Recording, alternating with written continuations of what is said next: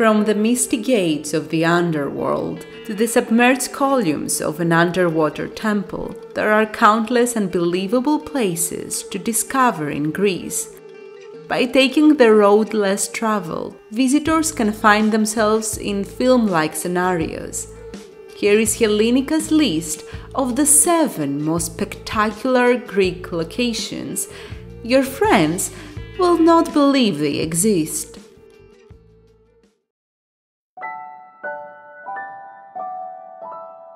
One of our recommended swimming spots has always been the island of Elafonisos, the island of deer, which is located in proximity to the southeastern part of the Peloponnese Peninsula. For centuries, many believed that the island was once connected to the mainland. They would base their beliefs on the writings of the geographer Pausanias, who had described the peninsula called Onu Gnathos, Danki's jaw.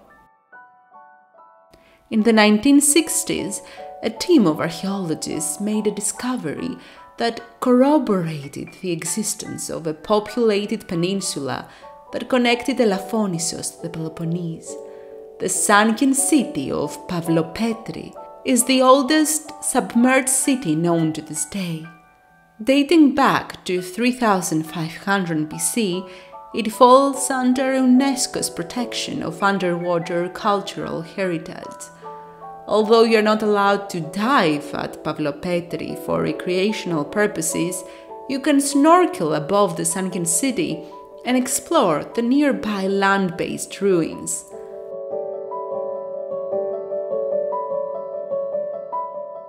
Prevel Forest looks like the oasis thirsty travelers would pray for on a sandy dune.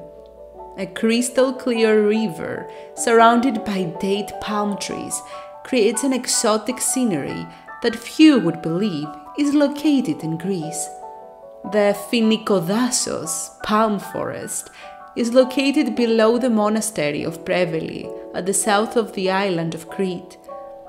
Its river, called Megalos Potamos, Big River, merges with the waters of the sea at Prevel Beach. Exploring the palm forest, but also the one at Vai, at the eastern part of the island, is a truly magnificent experience.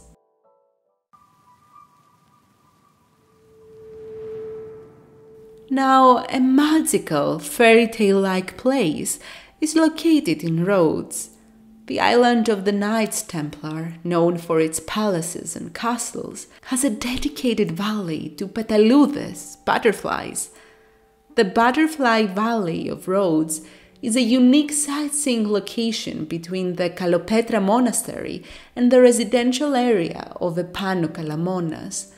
Once you get there, you will witness a green area surrounded by ponds, waterfalls, and tall sweet gum trees that attract the Jersey tiger moth.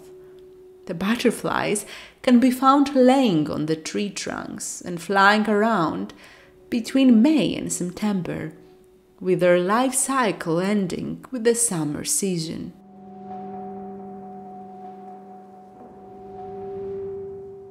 Another unbelievable place in Greece is no other than Melisani Lake Cave near Sami at Kefalonia Island of western Greece. It is an underground cave that is now partly exposed due to the natural dissolution of the rock formation above it. The lake cave takes its name from a mythical nymph named Melisani, who drowned after god Pan rejected her love. The cave itself was dedicated to Pan, with archaeological research on the site revealing a sanctuary on the lake's small islet.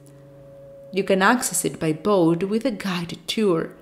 The entrance is via an underground tunnel with magnificent mineral formations. Thanks to the small opening at the top of the cave, sunlight does reach the crystal-clear waters, creating a sapphire realms of water nymphs.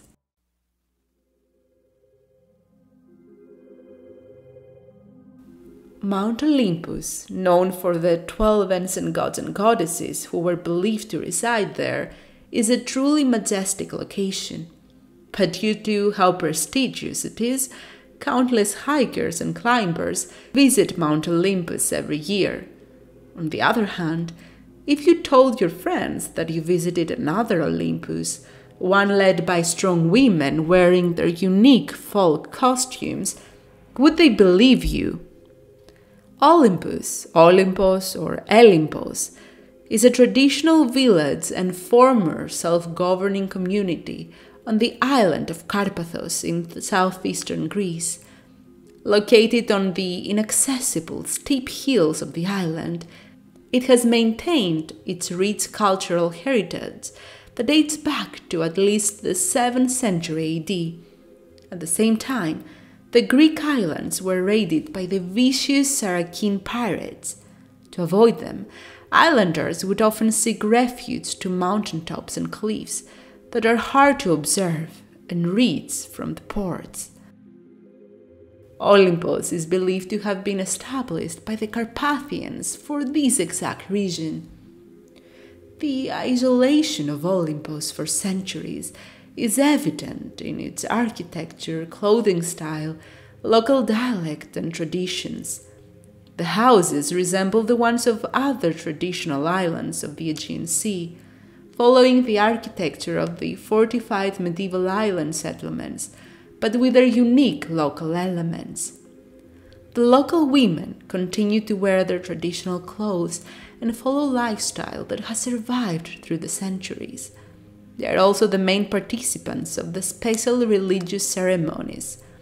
The village was completely inaccessible till the early 1990s, when the works to connect it with the rest of the island by road were finalized. After taking the road less traveled, the visitor would perhaps notice that the residents are predominantly female. This comes as no surprise, as the Carpathian Olympus has always been believed to be a matriarchal settlement, where the first daughters of the family inherited the wealth and power from their mothers. The women do express their femininity and fulfill traditional female roles, instead of showcasing male characteristics in an effort to be seen as equal. They embrace their femininity, which is perceived as divinely powerful in their society.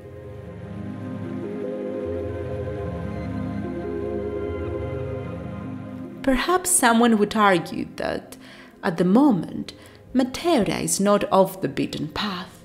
However, we could not exclude these peculiar rock formations in central Greece from a list of unbelievable places. The inaccessible steep sandstone peaks, which are a UNESCO World Heritage Site, are believed to have formed during the Paleogene period by wind, water, and temperature weathering. What makes these unique rocks more impressive is that they house some of the most spectacular Byzantine monasteries in the world.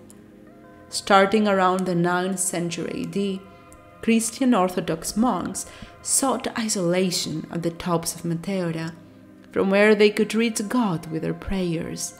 Around the 11th century, monasteries would appear atop of 6 of these rocks, with the monks using ropes to climb up and down the residences. No matter how many photos or videos someone may have seen of Meteora, visiting them will still be a truly unreal experience.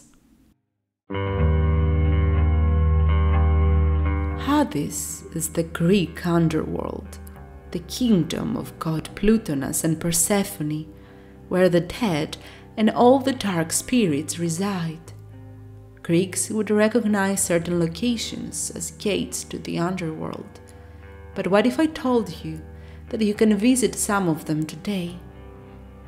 In Epirus region, close to the river Acheron, where Charon would ferry the souls of the dead on his macabre boat, there is a canyon that leads to one of the main gates to Hades. The spectacular scenery consists of the crystal-clear waters of the river, combined with the rich vegetation of the area. Near the canyon, There used to be the Oracle of the Dead, the Necromanteion, which ancient Greeks had devoted to Hades and Persephone, seeking prophecies and unspoken truths from the necromancers. The exact location of the Necromanteion is disputed, with many believing that it is located to a site near the village of Mesopotamus. Now I am wondering, what are your thoughts on these truly unbelievable places in Greece? If a friend told you that they visited the gates of Hades or snorkeled above the sunken city near Elaphonisos, would you believe them? And most importantly, what other places would you add to the list? Were there some spectacular locations in your countries? I look forward to reading your comments down below. But before you go, make sure to like, share and subscribe for more content like this. In the description you will find your Udemy discount to learn Greek with me and more info about my book Stories to Learn Greek. See you again. Στο επανειδήν.